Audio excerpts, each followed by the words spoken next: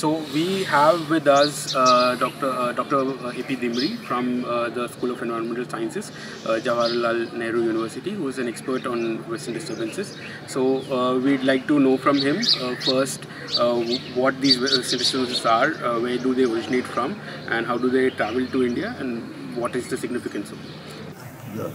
Conventionally, Western disturbances understood that a synoptic weather system flowing from west of India, originating Mediterranean or Atlantic origin and traveling in subtropical westerly jet and picking up moisture from there, Caspian Sea, and then simultaneously moisture increasing from Arabian Sea, which in winter time dumps snow or liquid over the northern Indian region or Indian subcontinent. Generally, in a winter months, it's a 4 to 5 western disturbances travel, and accordingly, they pick up moisture and they have life cycle 2 to 3 days or 5 days, and that's the replenishing of the winter water in the form of snow for the northern Indian region, and that's why it has a huge importance for this subcontinental region. I'll not go in the past detail and development of western disturbance. It's well understood. I will just only comment a few things on the recent impact of western disturbance due to climate change in per se. Because of the climate change, as well debated, that temperature warming, and then there are various SSPs, RCPs, and business as usual models has come from warming. How these western disturbances behave during the warming time, and what we found in due course of time that western disturbances are getting lighter. And once they are becoming lighter by virtue of the more convection coming in, more heat coming in, they are growing up to the higher elevation than their track in the upper atmosphere, upper troposphere. And by virtue of these, they have more dynamic also. And of late, it is seen that all western disturbance don't precipitate. Only few of the western disturbance precipitate. It means that there are days when there is no precipitation happening during WDs.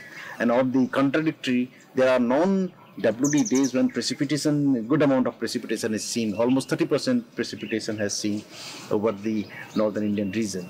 I will come to this non-WD precipitation later, but when you are talking of the western disturbance in the changing climate of the warming, they are having a distinct structure and dynamical changes has been observed in the western disturbance, and collectively subtropical westerly jet and WD, I tell it Indian winter monsoon, and like that there is impact and change in the subtropical westerly jet which takes it, and that's why we have extratropical and tropical interactions. As you mentioned that if it freak western disturbance come in the summertime, we have an interaction with the Indian summer monsoon, and that's why the monsoon gets aggravated. We have called it the pulsatory extension of monsoon. When WD comes in the summertime, we have a Pakistan flood, we have Uttarakhand flood. There are many such other incidences when WD also freaked in the summertime. It's not that they don't care, because subtropical westerly jet in summer moves to the northward, running over the Russian region. But sometimes the anomalous shift towards southern latitude over India, that brings the western disturbance. Second is the impacts, like we saw a few days before, there is a hailstones have come, and freak western disturbance comes, and there is a warming happening that particular day, and that warming leads to the manifestation of the hail formation, because there is a warming in the lower atmosphere, you have a convection, and then moisture brought by the western disturbance, which quickly gets to the hail formation and updraft and downdraft, and that's what you have, a hail formation comes. And that's the another important aspect is the impact of WDs on the fog. Whenever there is WD, there are chances of fog manifestation and intensification is seen over this region. So fog will be intensified when there is a western disturbance is coming, because of two reasons. Your urban landmass is changing. You have a lot of concrete jungles have come, so your surface wind has slowed down because of these sky capos, so you have a stable atmosphere. And as the upper level atmosphere, when you have a moisture laden WD, you have a fog formation happening that has a further implication on the aviation, rail, and so on and so forth. So WD in coming time have become crucial and important from 2 points of view. One is the replenishment of the northern Indian glaciers to the rivers. If not, then the water will be deficit, and what will happen to the water storage over the Indian Himalayan region particularly. And we also have seen the permafrost. Permafrost is also kind of melting off. So if that happens, you don't have the recharge by virtue of these western disturbance. That's one. Number two, if they are drying in course of time, what's going to have the impact in the coming time in the future? So these are the few recent studies we are working on that western disturbance. Okay, I think in regions like Ladakh, this drying is especially significant. Like cold desert regions of Ladakh, maybe Spiti, Lahaul, all these areas, I think the glaciers are receding very rapidly. So that is one thing. Another aspect that I would like to know from you would be about the impact of the Arctic warming on Western disturbances, because the Western disturbances originate somewhere in the Mediterranean, and the polar vortex over the Arctic is becoming wavier because of Arctic warming, and because of that, is it impacting the Western disturbances, and how is it impacting it? Yeah, excellent. What you have said, the polar vortex, when we call it Northern Atlantic oscillations.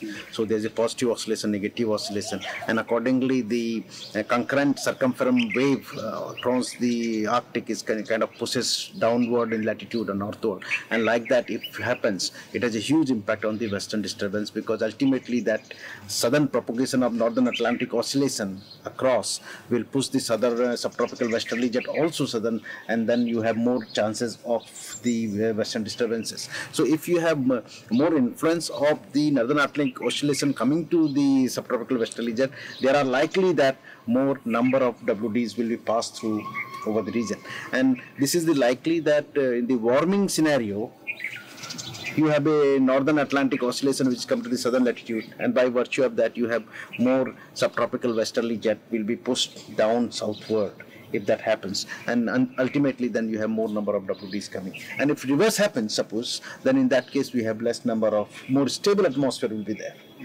So what is a more stable atmosphere and global teleconnection, then it will be weakening from the Western disturbance point of view. Western disturbances were there. There were a lot of Western disturbances beginning from October itself. And first, there was interaction of, as you have said before, interaction of Western disturbances with low pressure areas and caused floods and all. But another thing that I've observed is back-to-back Western disturbances. A lot of times, IMD put out press releases where they said that two Western disturbances are coming at the same time, like back to back. And then sometimes it was three Western disturbances. A lot of times they were not even able to predict that the Western disturbance is a single one or a double one. First they said it's just one, and then they said there are two. So what is happening? Are the Western disturbances changing, getting difficult to predict, or like what yeah, Western disturbance, classical theory says that it is kind of family of Western disturbance that travel together. Mother disturbance and daughter disturbance, and mother matures and then decays, and then the daughter matures, like that. And in general that happens. Basically Western disturbance are the interaction of the cold and warm air masses. So wherever such situation conducively exists, the warm air will go up because lighter, and when it goes up it will be condensed, and simultaneously other thing will happen. So generally they travel in a family. Yes, you are absolutely, you got it right, that they travel in a family, and once the first decays and then the second comes, and prediction should not be an issue as far as the winter weather is concerned, because convection is not the issue. It's air frontal interaction, easy to model, easy to predict. But sometimes what happens, the variability of Western disturbance is much, much larger. If you talk on the precipitation point of view, precipitation variability is too high as compared to the Indian summer monsoon. They are highly variable synoptic weather system, but very much predictable. But yes, sometimes what happens when you are focusing on the lead Western disturbance, which is maturing, in view of that, the secondary approaching Western disturbance is kind of not always captured in the mathematical formulations, mathematical models, and that is the reason that at times the secondary WD or tertiary WD are not captured in the modeling framework. And that is the reason by the time you imbibe the circulation in the secondary WD or tertiary WD, they are not very well represented. So you have to kind of initiate a fresh simulation or kind of a prediction method for that. Yes, secondary WD, secondary wave of WD. Yeah, that's the true thing. Yeah. Yeah. Okay. So thank you very much. Thank you. Yeah.